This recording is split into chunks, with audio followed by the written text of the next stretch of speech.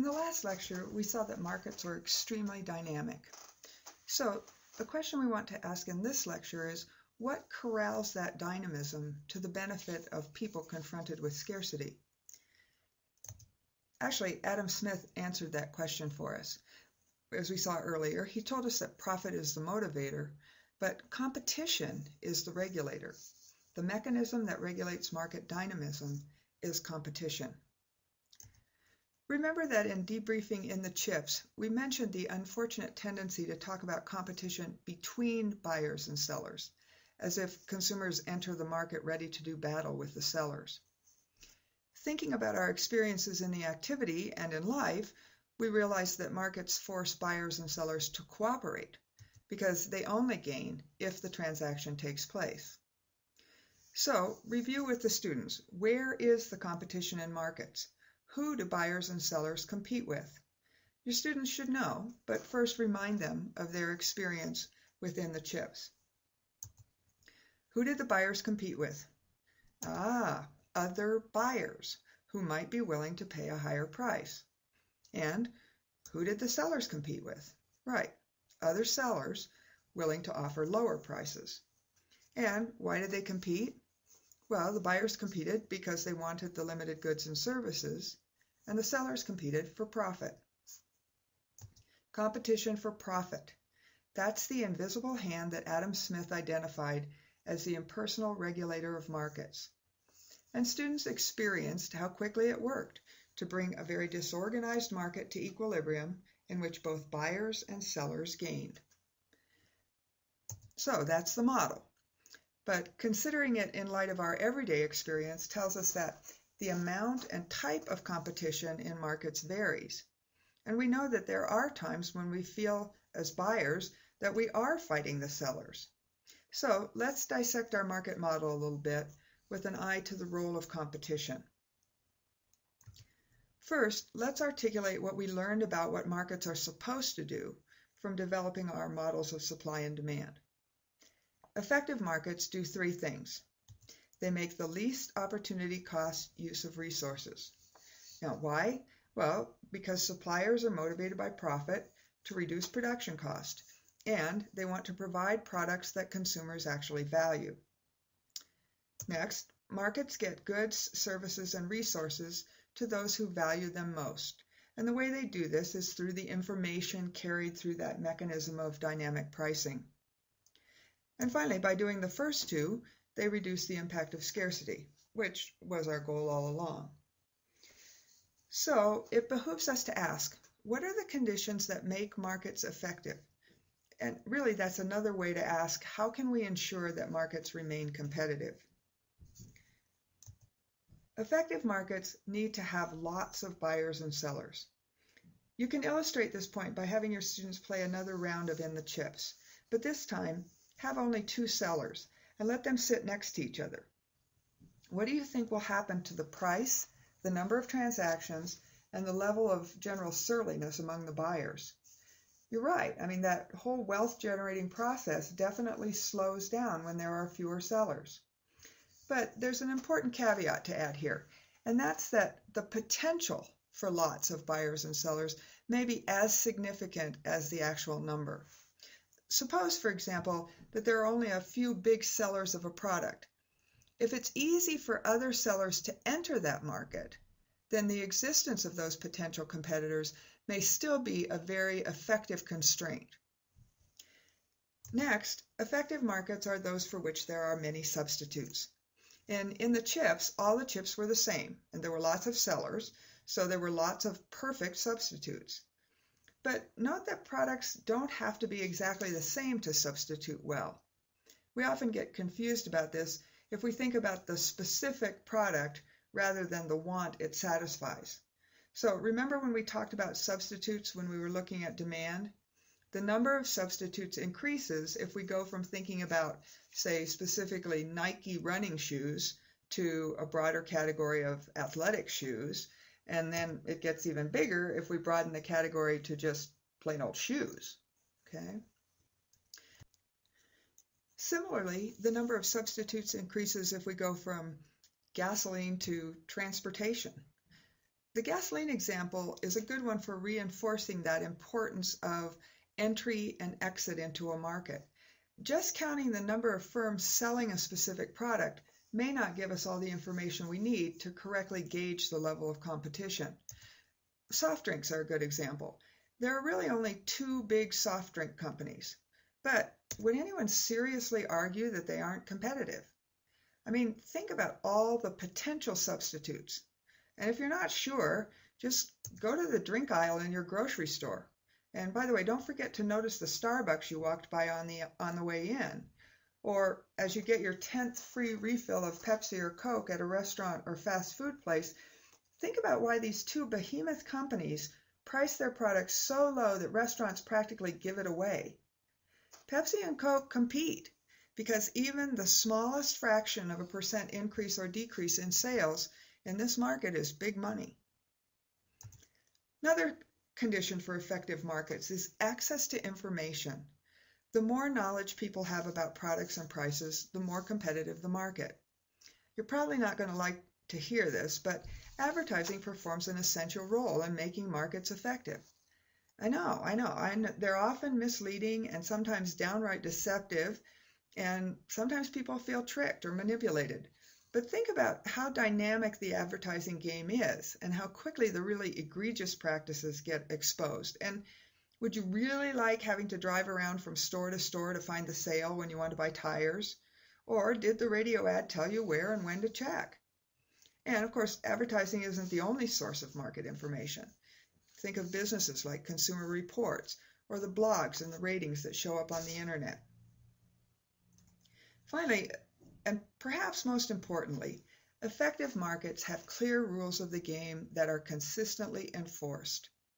Does this mean that there's never fraud or that a seller or buyer never gets away with cheating someone? Well, obviously not.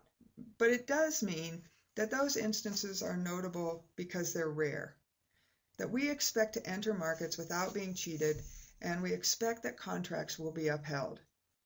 So the bottom line is that in competitive markets, that is, markets that effectively perform the task of reducing the impact of scarcity, neither buyers nor sellers can exert control over the price of a product. As students experienced in the CHIPS, sellers don't set prices, markets do. But by watching prices, we can tell how competitive a market is. So here's how it works. What happens to prices in a competitive market? They tend to go down, don't they? And how far can they go down? Think about it this way. The seller's out to make a profit, which is the difference between the price the market sets and his production cost. And competition is pushing down the market price. What's happening to the profit? It keeps getting squeezed out in that vice, doesn't it? So what's a good profit-motivated seller to do? Finds a way to reduce the production cost. As the price pushes down toward the level of production cost, the sellers work to reduce that level. That's a good deal for us buyers, huh? If we continually see falling prices or improvements in products, we know that the relentless process of competition is at work. But what if prices are staying well above cost so that the producers continue to make big profits? Then we should be asking ourselves, where's the competition? Because it must be the case that something is preventing or reducing competition in that market. When producers are able to escape or reduce the grip of competition, we say they have market power. And it turns out that the way to get market power is to have control over the quantity of the product offered for sale. When suppliers can restrict the total amount offered for sale, they end up selling to those demanders who are willing to pay higher prices. Remember, buyers are competing with each other by being willing to pay more. When we see prices staying well above the level of production cost, we know that for some reason, competition is being stifled in that market. And so our next question is to investigate how they can do that. Here's a picture of this situation on a graph. If the producer offers 100 for sale, he'll only be able to sell all 100 at a price of $3. But If he only offers 45, he'll be able to sell them for $10 each to people who value them at $10 a piece. So revenue, $450 versus $300. What producer wouldn't want to be able to do that? Now, in a competitive market, if one producer tries to produce less, other sellers would jump in and produce more, and the price would stay low. The only way for a producer to get that market price to stay high is to be able to control the quantity. As you saw in the video, and as students discovered in the Cartels and Competition simulation, controlling the quantity supplied in a competitive market is hard to do. But we do know from experience that there are conditions in which firms are able to exert some measure of market power. Here's a list of products. So on a scrap of paper, jot down whether you think each of these producers has market power, and if they do, whether they have a little or a great deal. And how did they get it? One key to determining whether there is market power is to ask yourself about substitutes. Yes, I did say earlier that there are substitutes for everything, and that's true. But some of them are more acceptable to us than others. We would call those near substitutes, as opposed to, say, far substitutes. And we know that there are products for which the substitutes are so costly as to seem non-existent. For example, your work only offers one medical insurance option, or your city has licensed only one cable company, or you have to buy your electricity from the regional public service. There are substitutes. I mean, I suppose you could buy a bunch of big flashlights or burn candles, but really? Really? I don't think so. It's not practical. So in other situations, though, the existence and acceptability of the substitutes is not the result of some outside forces, but it's the result of your preferences. If you never learned to ride a bike and the bus doesn't run close to your work, you may feel that the gasoline companies have market power over you. But that's not really different than thinking that Pepsi is not an acceptable substitute for Coke. The alternatives exist, you just don't like them, and you consider switching to have very high opportunity cost. So that isn't really the kind of power we'd regard as threatening to productive endeavors or to the rules of the game. We may not like it, but we wouldn't call it market power. Which is not to say that companies don't like to have market power. They do, and they work hard to get it. We see efforts to gain market power going on all around us, as through the advertising. And it probably should be reassuring to us that those efforts are continuous, because it suggests that if they work at all, it's only for a short time, and then the competition increases again. One key in trying to acquire market power is to find ways to limit the available substitutes. If a producer can do that, then he's on the road to acquiring serious market power. Mergers and buyouts of competitors, that might work for a while, but we've seen throughout history that big doesn't necessarily insulate you from competition, especially if that competition is the development of new products that substitute for the one that the big fish is producing. The computer technology industry gives us plenty of examples of that kind of thing happening. Advertising, that's another way to try to increase market power. Essentially, the advertising trying to get you to eliminate the acceptable substitutes yourself by saying you wouldn't buy anything else.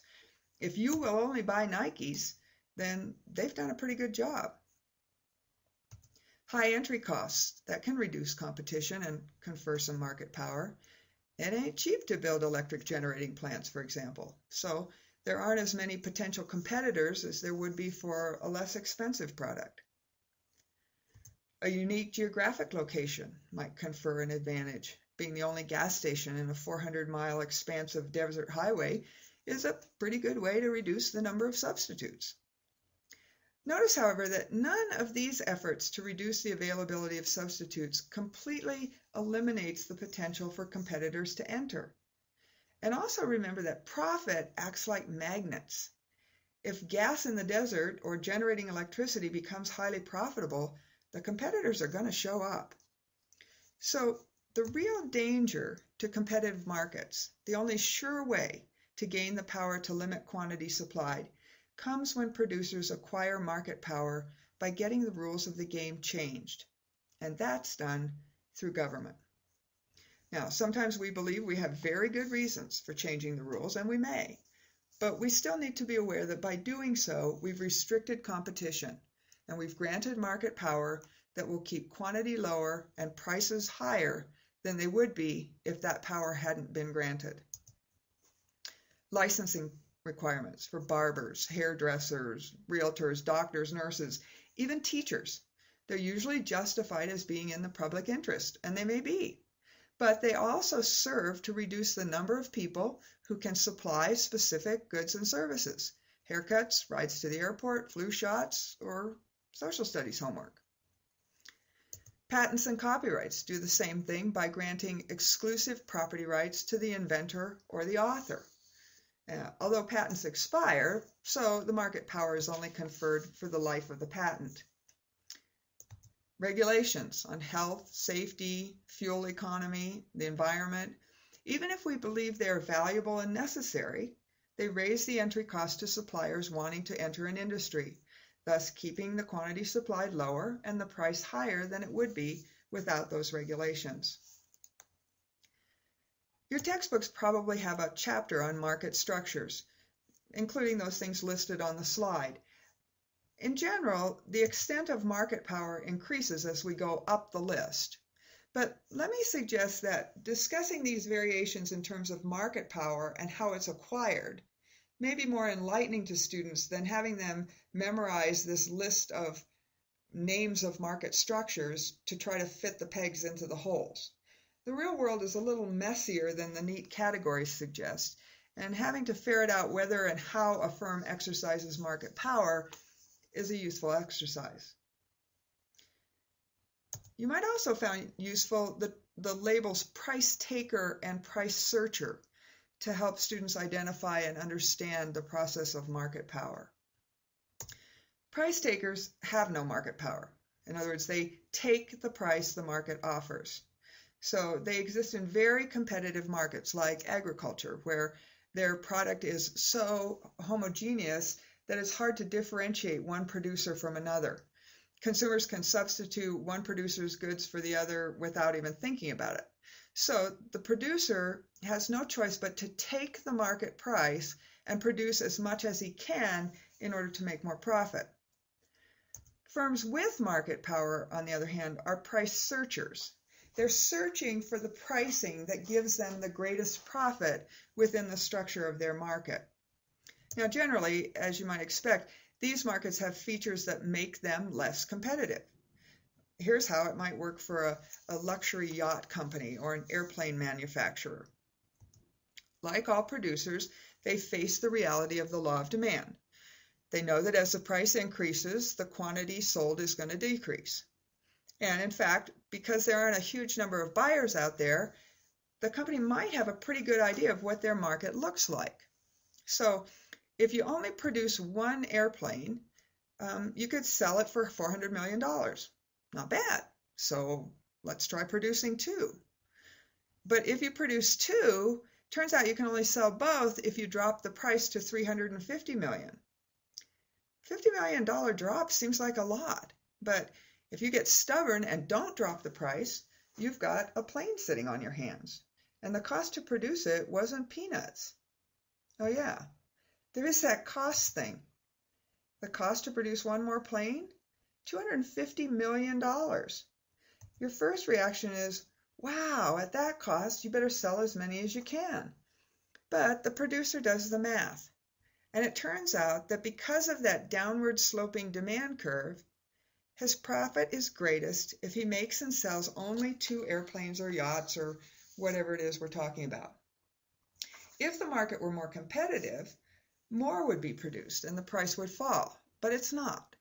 And having searched for and found the price that will make him the most profit, the producer limits production to two and keeps the price right there at a cool $350 million. Thank you very much. Okay, here's another example of how price searchers can maximize profit. Suppose that Blue Sky Airlines has collected the following information through analysis of their ticket sales. If they charge $250 for a seat on a plane from here to there, they can sell 75 tickets. If they lower the price to $150, then they can sell 175 tickets. That's good. But notice that that 175 number includes the 75 people who would have been willing to pay $250. Those are happy people, but not happy at the airline. Okay, so let's go on. If they lower the price to $50, they could get 375 buyers, 200 more than at the higher prices. Is that a good deal or a bad deal? The question for the airline is, what price should they charge in order to make the most profit? Now, we need a little bit more information in order to solve this problem. First, the plane has 200 seats, period. Quantity supplied is fixed for this flight. And second, the marginal cost to fly the plane from here to there is $13,000. Okay, let's do the math. Check out the chart. And you notice that the airline maximizes profit by charging $150 and filling the plane. Okay, so the profit they end up with is $13,250. But they aren't happy knowing that there are 75 people in those seats who would have paid $100 more for their tickets. $100 times 75 people is $7,500, for goodness sakes. But then somebody at the airline says, what if we could sell the tickets for different prices? The answer to that question is that then profits would double. Not bad. Okay, but so now the problem is, how do you find out who the people are who would pay $250? After all, you can't just ask them, how much would you be willing to pay for your ticket? But maybe you can get hints by noticing things about them, like how far ahead did they purchase their tickets? Or are they willing to stay there over Saturday night? Now, if you've booked plane tickets, you're familiar with this practice. And it's the result of the airlines figuring out things like that business travelers often make last-minute purchases and are willing to pay higher prices, or that business travelers want to get home from their trips before the weekend and don't want to stay over Saturday night. This process is called price discrimination. Okay, now stop for a minute here because it's worth taking a minute to remind your students that the word discriminate only means the ability to differentiate or to separate into groups. Yeah, I know, we use the term in everyday conversation to mean treating one group unfairly. But in this instance, we're talking about people being willing buyers of a product. So when we talk about price discrimination, what we mean is that if a producer can easily discriminate, that is, easily identify the characteristics of different groups of consumers who are willing to pay different amounts, then he might be able to figure out a way to charge those groups different prices they are willing to pay for the same thing. Besides the airlines, can you think of other businesses that do that? Successful discriminators that we're familiar with include movie theaters. Look around at the audience at different times of the day or different days of the week. Or good old universities. And actually, they do ask you how much you can pay, and most of us willingly tell them by filling out the financial aid application.